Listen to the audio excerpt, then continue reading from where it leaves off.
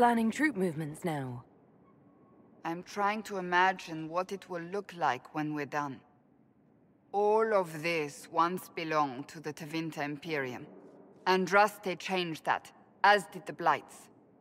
As for what will come next, I cannot guess the Maker's plan.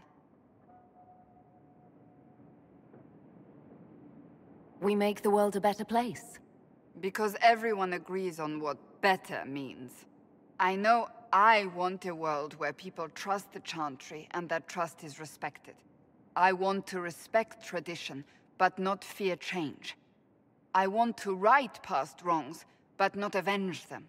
And I have no idea if my wanting these things makes any of them right.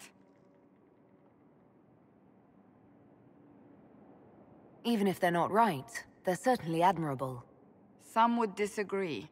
They would call it heresy. That didn't sound like the ravings of a heretic, Cassandra. Perhaps not.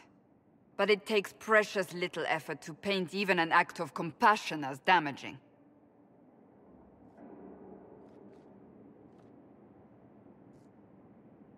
Tell me, what guides you? You make decisions that shake the world, yet always seem so assured. I wish I had your confidence. You almost sound like you admire me. I absolutely do. I may not always agree with your decisions, but how many could do what you have done?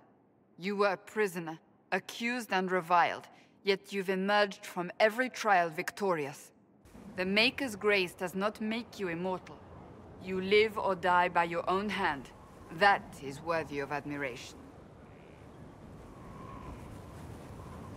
I'm guided by what my conscience tells me.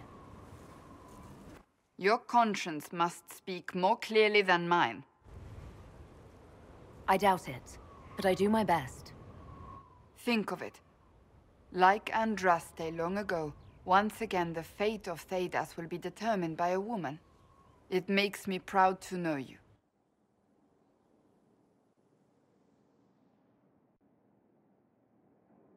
I hope we can call each other friends. I hope so too.